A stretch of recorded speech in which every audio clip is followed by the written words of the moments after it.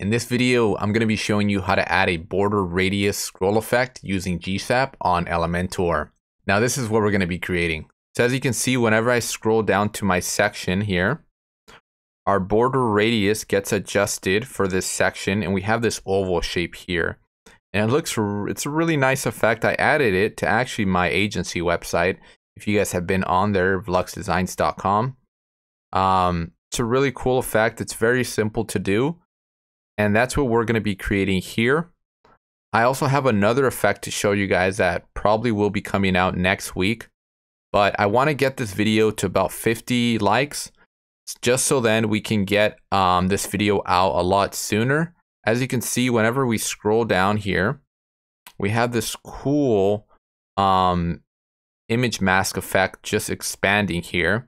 And we're actually able to do this in a really simpler way than the last video that I came out with the K and it's scrolling. I ended up using Elementor's image mask to do this with GSAP. And it's really cool what we're able to do. We actually can even do a hover effect as well. So if you guys do want to see a video on this particular scroll effect, make sure to like the video and get it to 50 likes so I can release it a lot sooner. And of course, I will definitely help out the video for the YouTube algorithm. So hopefully you guys end up enjoying the video. And if you guys haven't subscribed to the channel, please consider subscribing so you don't miss out on any of my videos just like this one. Now here's the video. So let's go ahead and begin here. I am using an Elementor template for those of you that may be wondering. Now, the first thing that we need to do is adjust our section that we're going to add our border radius whenever we scroll. So go ahead and click on your section that you're going to adjust, where you're going to have your border radius on scroll. So what we need to do, we actually need to add some spacing right above this, because if you were to scroll and we didn't have that spacing, it would end up cutting through our content here. And we don't really want that.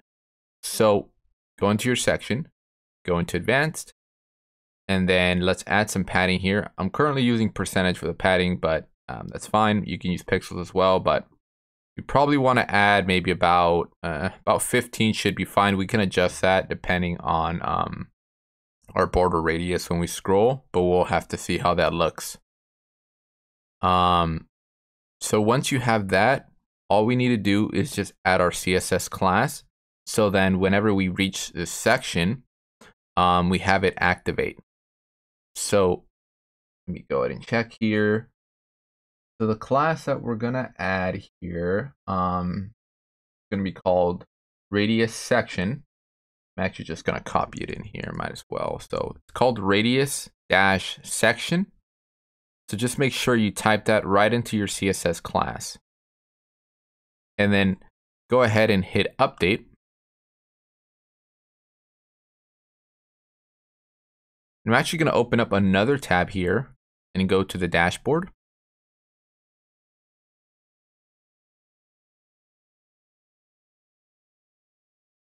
And go into your Elementor code.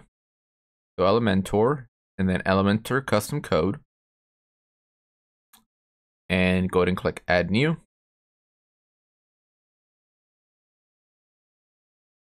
And we're going to call this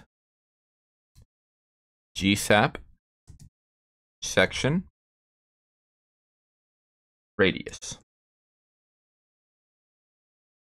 So call that GSAP section radius. And then go ahead and paste the code that I have provided in the description. Just click the link and then you should be able to grab that code from the link. And once you paste that in, we can make some adjustments to this, but let's just make sure that this works, and then I'll go over a little bit of the code towards the end of the video. So make sure you have this set to the body end and then hit publish. And now we need to choose the page that we're gonna have this activate on. So go into singular and then choose pages, and then choose a page that you want your GSAP to be working on. I think I called this GSAP border radius, and we're gonna call this, we're gonna end up saving it there. All right, perfect.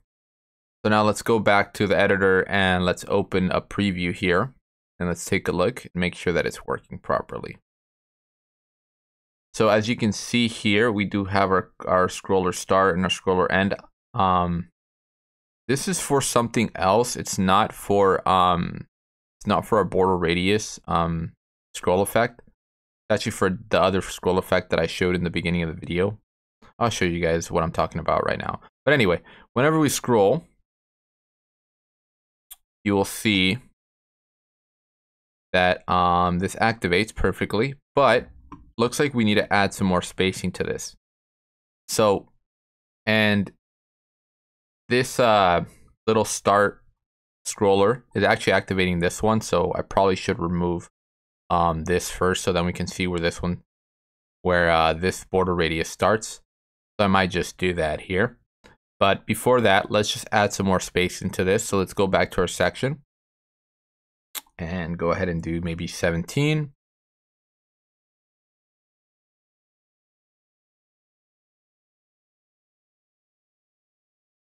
And let's wait until that updates and refreshes. Scroll down.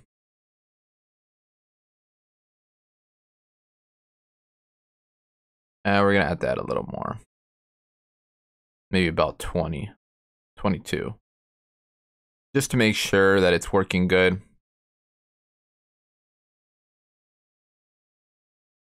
And you could scoot it more to the side if that was something that you wanted to do, but I'm honestly just going to do it this way. And there we have it. So that works fine.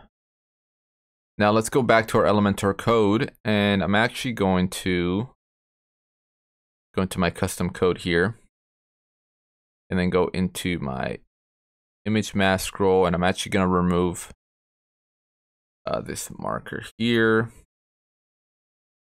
I will have a video on this probably in a couple days. I probably already recorded this by the time this video comes out anyway. So I'll probably have this video out either this week or next week. But you will see that pretty soon. So now let's go back into custom code. Of course, you probably didn't do this because you didn't have this on your site. And let's go into our GSAP section radius, because that is the one we're working on. And we're just gonna go ahead and add some markers to this. So I will probably not include the markers in the code, but you can add this in. So just add a comma at the end of scrub, and then add a second line. We're gonna just type in markers. I will remove this after anyway, and then set this to true. And the only reason I'm adding this is just so then we can see when this is gonna start, and when it's gonna probably end. But I don't think I set up the end, so it doesn't really matter. But let's go ahead and refresh this though. And I can go over the code here a bit. So here we have our start. So as you can see, I pretty much set it up here. Let me go in here, where I said it's gonna start negative 25% from the section.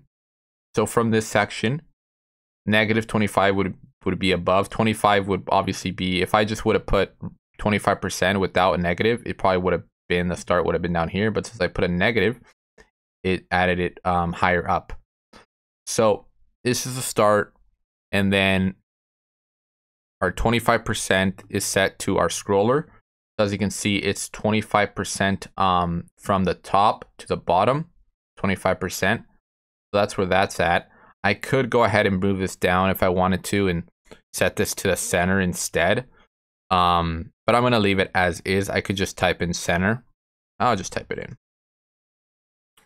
So if I type in center, you'd notice that this scroller start is gonna be probably right over here more. So it's gonna be set to the center of the scroll bar. You see? So that's how that works. Now it depends if that's how you guys want it. Which actually this, you know what, this one might work better. I feel like the start, I'd want it to start a little sooner, right? That actually might work a little bit better. Let's see here. Maybe we can even have it start a little bit sooner. How about that? Actually, that might be better. So I'm gonna do maybe let's see here. Let's do maybe 50, we'll do 60, 65. We can do -65, which will bring it a little bit down.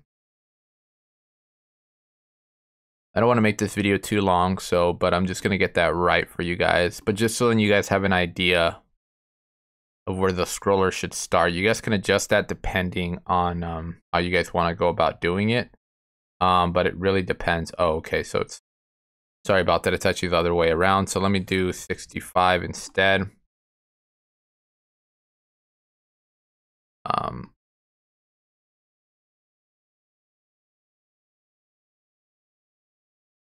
Okay, so that's good right there. As you can see, it starts right when we see the section, it already begins, so it's perfect. I'm gonna give you guys that code there. I feel like that one is a lot better. That will at least start it a little bit sooner. Now let me just go over the code here a bit. So basically, we just have this function, this loader function. We have the LE builder. Basically, we only want our GSAP scroll effect to work within our live site, not in the editor. And we don't want it to show up on mobile. So that's why it will only work with anything above 1025. So anything greater than 1025 or equal to 1025, the scroll effect will work. Because on mobile, trust me, you do not want this on mobile. It does not look the best. But yeah, if you want to remove that and try it out, you would actually have to remove this and then go ahead and remove this here. If you did want to have it on mobile, I guess. And then just remove this one here. Oh, sorry about that. You have to remove this and then it'll be all set for mobile, but I wouldn't recommend it on mobile, just letting you guys know. And then we have a function which includes our GSAP down here. And let me go over the GSAP. So we have a GSAP 2, and we want it to target this this radius section. And we want it to trigger on a radius section, of course. And we want it to start within these inputs here. I already went over that. We have a scrub, so it's going to lock onto the scroll bar. That's what the scrub does. And then we have our markers just set to true, but I'm going to remove them right now. And then we have our border top left radius. And this is just targeting the border radius of our radius section here that we added. This one here, this specific section. Just targeting this section's radius, and I have it set to 100%, and from the left and the right 100% as well. It's a pretty straightforward GSAP code there. Very simple there. And that's pretty much it. We have a duration of 1. You can change the duration maybe to 2 or 3, but I would just leave it at 1, depending on how fast or slow you guys would want it to go. So yeah, I would just remove this and then just remove this comma and set it like this. You don't need the markers, but if you are going to have the markers just to adjust your start and end, then you can go about doing that. If you did want to add, I know that we have just a start right now. You can add an end, just for those of you that don't use GSAP that much. You can actually have an end, and it's very similar to our start. Just make sure you add a comma right after your quotes here. So you can add it, you can either add, so we can do maybe center, we can do, if we wanted this to end maybe at the bottom, you can do bottom center, right? Or you could just do percentages like how I've been doing. I would rather just do percentages. Percentages are just a lot easier. But it's up to you how you would want to go about doing that when it comes to the end of your scroll. I do have other videos where I go over this more in depth, so just make sure to watch those other videos on my channel. I'm sure you guys will get a better idea of GSAP, but it's pretty straightforward. You don't really need to know much about JavaScript, maybe just a little bit. But that's it. I mean, you don't really need to know any JavaScript, honestly. You can just paste this code and just follow my instructions, and it should all work perfectly. So that is it for this video. Hopefully you guys liked it. Make sure to like it for the YouTube algorithm. Definitely helps out the channel out a lot. And if we can get the video to 50 likes, I'll probably be releasing this scroll effect here, or whenever you scroll, it expands. And also this one is kind of cool too that I ended up doing. So I might release a video on this hover effect. Let me know down in the comments if you guys want to see videos on this. Now, hopefully you guys did enjoy the video. If you guys haven't subscribed to the channel, please consider subscribing so you don't miss out on any of my videos. Thanks for watching, and I'll catch you guys in the next video.